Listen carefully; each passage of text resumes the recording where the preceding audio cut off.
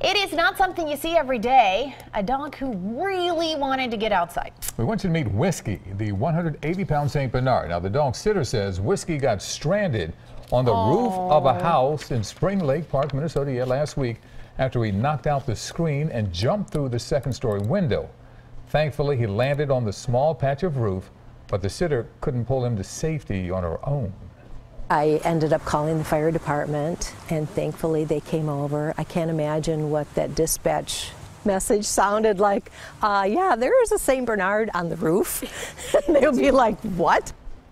Now, to rescue Whiskey, the firefighters had to remove the entire window so that the dog could get through. Whiskey is fine, we're told, after all of this. No, Whiskey. Oh, Whiskey. I know Whiskey. everybody. I know it. Everybody's okay. His owners probably needed a glass of whiskey after that. They probably did. That's very stressful. That's right. Yes. Very Renee, stressful. the dog stressed sitter, out. definitely did. Yes, And she was yes. like, and then I called the fire department.